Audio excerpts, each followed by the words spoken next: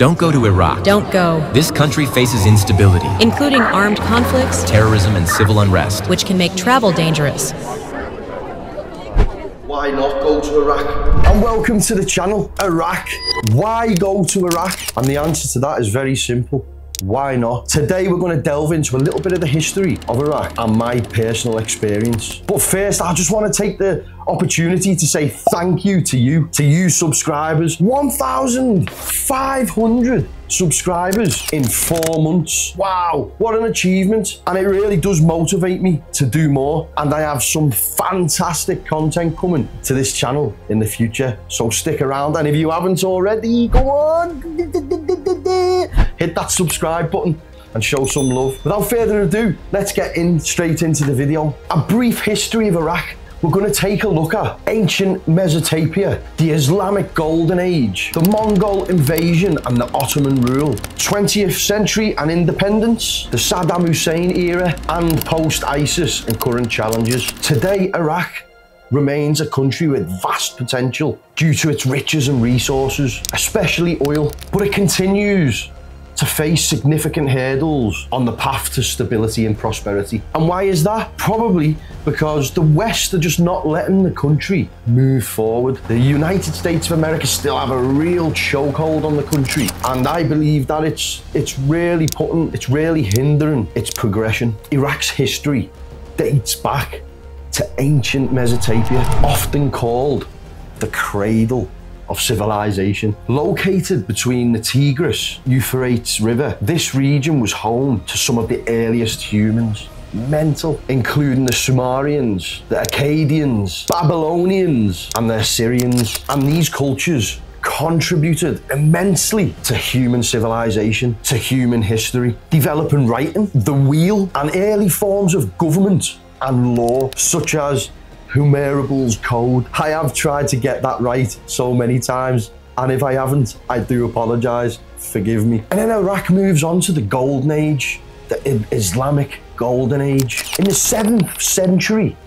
Iraq became part of the Islamic Caliphate after the Muslim conquests. The city of Baghdad, founded in 762 CE by the Abbas Caliphate, and very quickly became part of the Islamic Golden Age, and very fast became the center of the Islamic Golden Age. Baghdad was a hub of learning, culture, and commerce, attracting scholars from across the Islamic world. And moving on into the future, they faced the Mongol invasion and the Ottoman rule. In 1258, Baghdad faced an invasion of Mongols, leading to a significant decline in the region's influence. Over the following centuries, Iraq was part of various empires, including the Parisian Safavid Empire and the Ottoman Empire, which controlled the region from the 16th century right through to the early 20th century. 20th century and Iraq's independence. After World War I, the Ottoman Empire collapsed and Iraq was placed under the British mandate by the League of Nations. In 1932,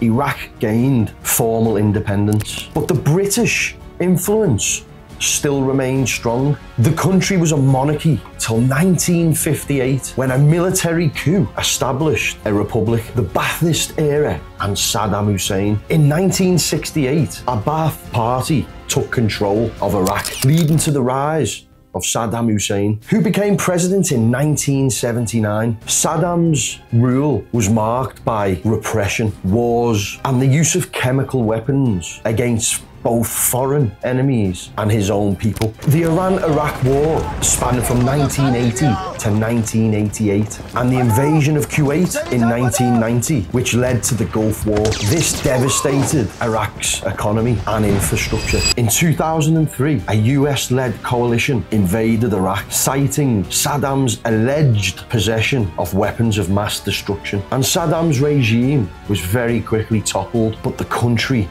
descended into violence, with sectarian conflict, insurgency tearing the nation apart, and the invasion led to the rise of groups such as Al-Qaeda and then later ISIS. Post-ISIS and current challenges. By 2017, ISIS was largely defeated in Iraq, but the country has struggled with political instability, corruption, and economic challenges. The Iraq government to this day faces ongoing challenges and issues, including balancing relationships with the US and neighbouring Iran, addressing the demands of various sectarian groups, and rebuilding a nation that's deeply scarred by decades of conflict. And today, Iraq remains a country with a vast amount of potential due to its riches and in resources, especially oil, but it continues to face significant hurdles on the path to stability and prosperity. I hope you learned something from that, because when I was researching this, I certainly did. So it was a bit of an eye-opener for me personally. But why did I go to Iraq? Well, I'll tell you why I went to Iraq. I went to Iraq because I love history, culture, architecture, good food, and Iraq has all of the above. So why did I decide to go to Iraq against all advice? Why not? I wanted to go and see with my own two eyes what was going on in this country that we are scaremongered away from. When you've got various authoritarian websites giving advice to do not travel, all essential travel, whatever it may be. I wanted to see it with my own two eyes, and I was blown away. And I am glad that I made the decision to book that flight and go over there, because what a wonderful and amazing experience it was. And I can 100% tell you that we have been lied to, because the bad they have in that country, we have just equally as bad. And I'm not talking about the immigrants coming over and stuff like that. I'm talking about our own people. Look at some of the stars that we've idolised, we've looked up to, we've followed, we've paid money to watch, and they're getting court cases left, right and centre for you know what. Children should be left alone, right? And I think it happens in many countries in Europe, and it happens over there. And it's not just the immigrants, it is our own people as well. So don't throw stones when we live in glass houses. That's all I'm going to say. Getting to Iraq was simple as going on to Google Flights, typing in the credentials. There you go, £380 for a flight. I decided to pick some posh fillet steak meals, and I wanted extra leg room, so I paid extra. So all in all, it ended up costing me £480. And that was with a layover of a couple of hours in Turkey. And then flying from Turkey to Baghdad International Airport, landing and being blown away straight away. The facilities, the airport was absolutely gorgeous. You know, it had all the roof just looked like one big chandelier. It was absolutely breathtaking, absolutely crackers. And as I made my way through to security, we then come to the visa on arrival waiting area, where we had to fill in a little bit of paperwork, give our passport, pay $80 US in cash. And I think I sat and waited for about 35 minutes. And then the guy come over, he'd signed and stamped me paperwork straight through security. Taxi men were there waiting. Hello, taxi, blah, blah, blah. There are cheaper taxis that you can get during the daytime, but I landed at like 3 o'clock in the morning. So I just bit the bullet and got one of them. But again, it was only like $40, 40 American dollars I paid for the taxi. And it was an absolute belter of a vehicle. It was a lovely vehicle. And the driver was very pleasant, talking away in English and playing English music, playing some Iraqi music. It was brilliant. And as we were driving down to the hotel, which I think was about 25 minutes away, he drove past Liberty Square at night time, and it was just lit up. It was absolutely gorgeous. Pulled up to the hotel, check-in was swift and fast, and I actually didn't have enough money for the hotel, because I thought they were going to take it out of my bank because I booked it on booking.com, but they take cash. So top tip, make sure you take enough dollars. For the 5 days I was there, $500 would have been ample. Probably would have come back with change as well. But yeah, make sure you bring enough dollars. Top tip, bring enough dollars. I'll leave the tips that I give throughout this video in the description, so you can go down there and have a little read. If you feel like you would like to go to Iraq, I'll just leave a few bits and bobs, a few bits of nuggets of information in the description. Make sure you take enough American dollars, and that way you can take it to one of the many Western Union exchanges and get a good rate for your dollars. But because if you go to the cash machines in the supermarkets and stuff like that, you get a charge. So to save yourself some money and get better rates, bring a good amount of American dollars. And with us getting there so early in the morning, the plan was just then to go to sleep, get some good rest, have a lie in, the body is rested and you're good to go. But naturally, I just woke up extra early. I just wanted to get out on my feet for the first day and see what was what. Throughout the stay in Iraq, I planned to get to some of the markets, get to Al-Mutanabi Street. I wanted to try some of the local foods. I wanted to get the overnight sleeper train to Basra. I just wanted to walk around, had no plan. I just literally knew the things that I wanted to try, and I was just on foot, just walking around, absorbing the culture. And the one thing that overwhelmed me almost straight away was how polite and how welcoming and how kind and giving the people of Baghdad were from the get-go. So that was just, so it was absolutely, so it was pleasant. We couldn't go to Basra on this trip because the day that I'd left to do that to get that content, I got to the train station, and if you've watched that video, the links will be in the description. I got turned away by the army guards because I had shorts on, because in government buildings, in government establishments and government-run organisations, you are not allowed to wear shorts, you have to wear pants. And I did not bring a pair of pants. Us English, it gets 10 degrees and we've got our shorts on. So I thought it's going to be like 35, 40 degrees. So I did not bring a pair of pants with me. So top tip, bring some pants with you, or buy some in good time before you go and take part in some of these activities. And we did get to go to some markets.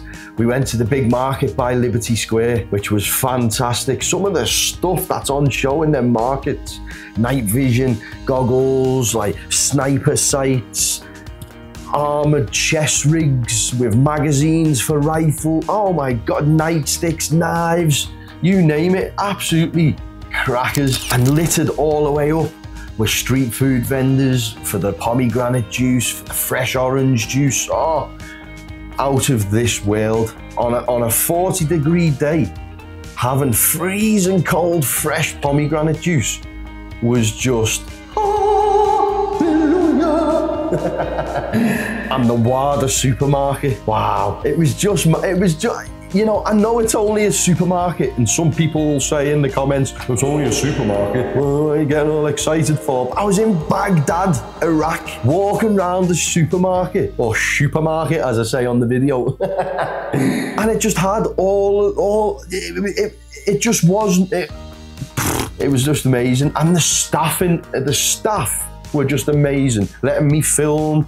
You know, there was no complaining. They all wanted to get in the videos. Again, I'll leave the video in the description, and it should pop up on the bottom here. Yeah, go and check that video out. What a fantastic time it was. You know, we got to Al-Mutanabi Street, which is a street that's littered again with loads of market stalls, but it's a little bit more upmarket. It's where all the scholars, all the writers, poets, you know, all the academics go, and you could clearly see that on the video. Again, I've got a video for that as well, so if you want to go and check that out, go head over to the channel and check out the Iraq playlist. Again, I'll leave a link in the comments for it. But yeah, it was just a fantastic day out. Again, going to that market and just experiencing a bustling, busy market in the heart of Baghdad. We also got a kebab one night, late at night, and what a chicken shawarma, if you like. It was just out of this world. Had a little walk through back streets and cross roads, found this place. It was out of this world, amazing. And again, I've got a video for that, so go and check that out. Now, I only had 5 days, 4 if you count the day that we lost because of the early morning arrival. And there was so much more that I wanted to get done, and I will be visiting. I will be returning back to Iraq very, very shortly. And I've had a few subscribers reach out, offering me all types of hospitality, help and advice. So I think the next time that I go, I'm going to be going for a lot longer, and the content is going to be off the scale. But what a fantastic journey, adventure it was. It was mind-blowing. And if you're someone that needs stimulating like me, I would highly recommend booking that flight and going over there and experiencing it for yourself. I highly recommend it. It was just amazing. istheBruce YouTube channel, Instagram and TikTok. If you ever want to see Iraq in a humorous way for what it really is, go and check his channel out. And he's got some interesting stuff on there lately from recent news that I think it's important that everyone goes and takes a look at. I had a fantastic time. It couldn't have been better. And the people were amazing, you know, given what that nation, what them people have been through, and for them to treat me the way they did, it was overwhelming. And I really couldn't thank the people of Baghdad enough. I really couldn't. They made that journey what it was. This was just a short. So to finish off the video, I just want to say top tips. Make sure you bring enough American dollars. Make sure you get an eSIM for Turkey and Iraq, 2 separate eSIMs. It'll make your life a lot easier if you do it beforehand. And I'll leave a link in the description for the companies that I used, and I'll pop them up on the screen as well. I can't stress enough how important the eSIMs are, because you'll see on the video of me going there, I had an absolute drama, but next time I'll be dialed in. And so were you for watching this video. Hotel on booking.com. 9 times out of 10, they're not going to take it out of your bank. They're going to want cash at property. So just bear that in mind. And they don't say it online neither. My accommodation that I stayed in was fairly budget. I tried to keep the cost down as much as I can, but oh my God, there are some amazing hotels. You have some with multiple swimming pools, saunas, jacuzzis. You know, there are some amazing hotels, but I chose to keep it budget. And it was fit for purpose. The air conditioning was on point. The staff in the hotel were amazing, absolutely amazing. So I just want to give a big shout out to them, because I only had $200 in cash. And when I needed $350 to pay for the hotel.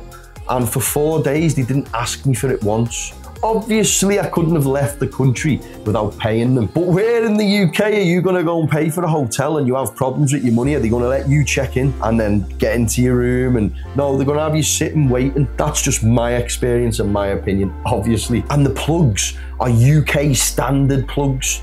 So the same plugs as the UK, which was absolutely mega. But again, what an unbelievable experience. And if you're looking for excitement and adventure, book a flight to Iraq and go and see for yourself. Well, this was just a short video, just to give you a brief idea of my feelings about Iraq and my experience. And I think, based on what I've said, you can kind of gather that I am fairly, if not extremely happy with my trip to Iraq. I just want to say thank you for watching. Thank you for your support. If you haven't already, please hit that subscribe button, show some support. There's 92% of people watching my videos are unsubscribed. And I know maybe I have to work a little bit harder for you to get you to click that button, but if you could find it in your heart just to subscribe, it would make my day. And until the next one, take it easy.